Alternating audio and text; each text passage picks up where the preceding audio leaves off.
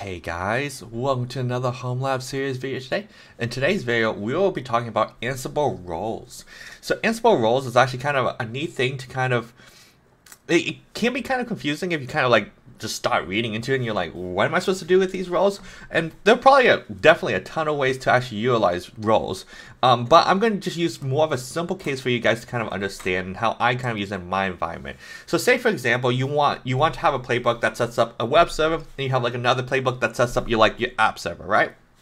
But both playbooks essentially need like your base server install. It needs to update all the packages, install these security security programs and everything else. So like you're gonna just copy and paste those tasks in both playbooks, and it's just a redundant amount of code that really makes it really hard to like update. Because say for example you need to update it and add another application, and then you're like, well, I need to update it here, and then like the more playbooks you have, the more it's going to just scale out, which isn't scalable, right?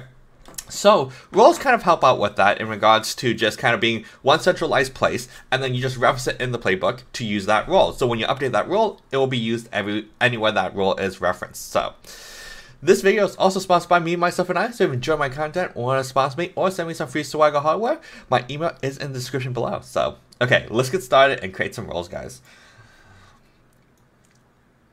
All right, so first off, what we'll do here is actually, we won't do this in the GitLab web IDE because we'll actually need Ansible installed to use Ansible Galaxy. Ansible Galaxy is kind of a utility that actually is really nice to actually initialize roles, because it'll create like the base default, all the files, all the templates, everything that you need to actually create a role.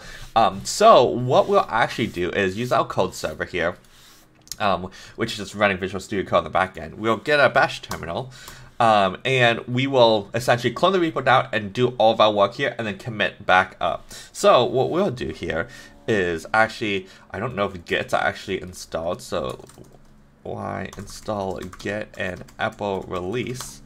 Don't worry about the lag in the text. There's something weird with the code server and my like GUI. I don't know what. It works perfectly fine on my other setup, but for some odd reason it doesn't show up. But eventually it'll show up. So, okay. So now we installed Git.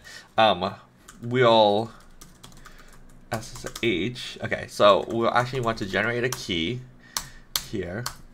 Cat ID rsa.pub, and let's grab this key here real quick, so that we can use it to clone this repo down. So we'll go to administrator, actually here, and actually I don't use this GUI as much. Okay, here we go, preferences, SSH key. So we'll add another SSH key, add key. Oh, expires. Oh, it expires in a year. That's fine. That's fine. Okay.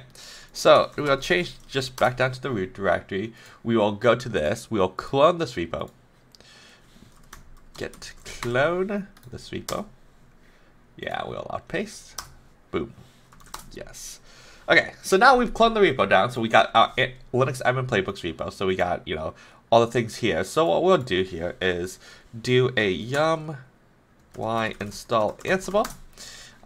So it actually comes from the Apple repo package, so that's why in above you can see I actually installed the Apple release in addition to Git, because if you don't install this you can't actually download Ansible.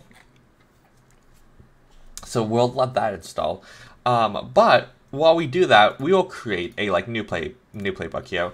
We will name it like setup new server, right? .yaml, which will essentially just be this, but instead of having the task here, we will set up roles, and and you can specify multiple roles. So say for example you have this role, role 1, you can set up another role, role 2. Now you can get even more interesting, where like say you need to use roles and then you need to put task in between the roles. You can actually go to task, and there is a module called, I think, include role Ansible. Yeah, include role module, where you would essentially include the role. So you do like this in here, and then you would do, you know, your other module, and then you can include another role below it. So that way, if you have to like do things in between roles, you can. But if you only have roles, you can just do what we have here, like role 1, role 2. But we'll actually name this like system system update as the role, because that makes the most sense, right? So right here. So now that we have Ansible installed, we can go to our Ansible playbooks. So we'll cd into Ansible playbooks, and then we'll make the directory roles. So by default, Ansible will actually look in, if there's a roles directory, it will actually look into that, right? So then we'll cd into roles, and then what we'll do is Ansible Galaxy init, and then the name of the role that you want. So in this case, we will call it system_update. So now it will actually create the roles in here. So in roles, there's a system update role, and it'll create all these like default templates that we'll use. For the most part, you don't need to really worry about pretty much any of them. We'll only focus on the task, but in case you ever need to use any of them, they're all there. So for the task, we're going to do the same thing that we do for the patch, essentially, right? We'll grab this task over here, we'll paste it over here, and we'll do that. So now, essentially, what happens in this role is essentially when this role gets kicked off from the setup new server, it will run this in here and do essentially what we did in the patch. But the nice thing is now, if you want to say, hey, you know, set up app service, set up web tier, set up something else, right? You can just reference the role and it will run that role. So it's nice to kind of keep code. So if you ever need to update system update to be like, say for example, hey, I want to now reboot when it updates, you don't have to copy and paste the reboot code and, you know, source control throughout all, you know, your patch one, and then you set up your new server, you set up whatever. So this makes it super easy. So now that we have that, get status. We will change directory, get add dot, get commit message, add new role, and then we'll push that. Okay, so now we can see here in our Ansible playbooks, we can see that there was a new commit.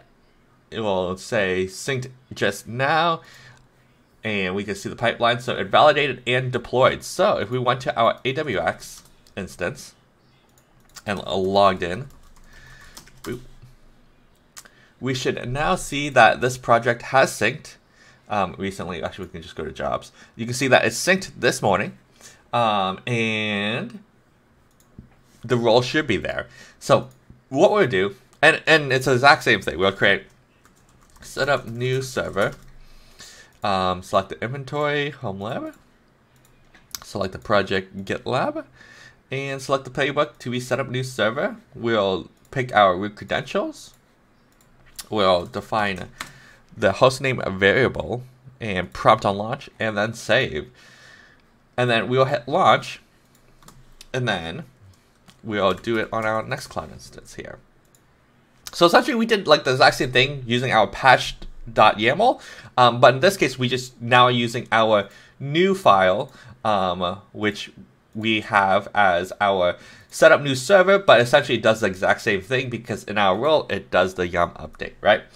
Which is great. So we should be able to see this when it outputs.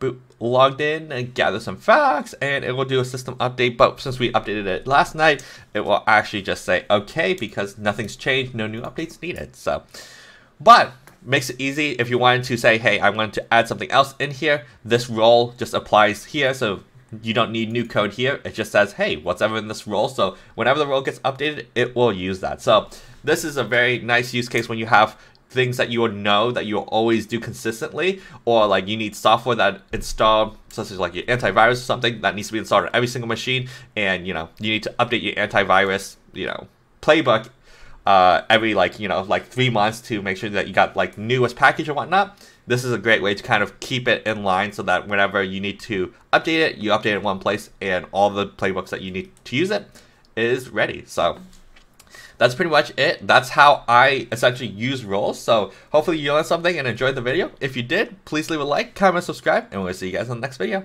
Bye.